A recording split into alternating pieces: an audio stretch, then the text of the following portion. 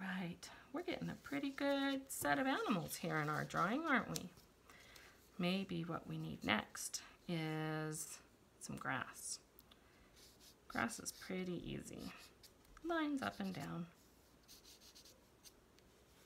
Lines up. Now you will probably be choosing a color to make your grass, won't you? Go ahead and put some grass in. Now, if you wanted to do a little doggy, you might draw a dog kind of hiding behind the tree, peeking his head out.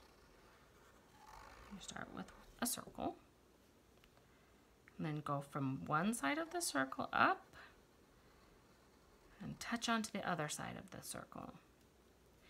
Now this is the muzzle on the dog.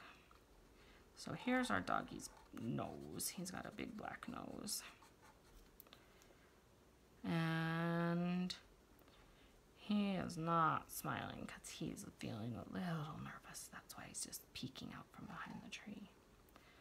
Give him eyes. He's just cautiously checking things out, isn't he? Now he needs ears, doesn't he? He's a hound dog. He's got big floppy ears. And then, of course he has a body, huh? We'll just put him right here so that we can tell his body is back there peeking behind the tree.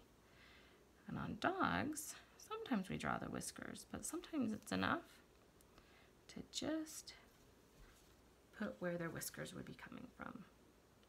Now if you wanted him, you could give him eyebrows or eyelashes. You can do whichever thing you want for your dog.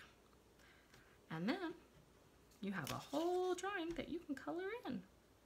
Maybe you could have flowers, anything you want. Have fun.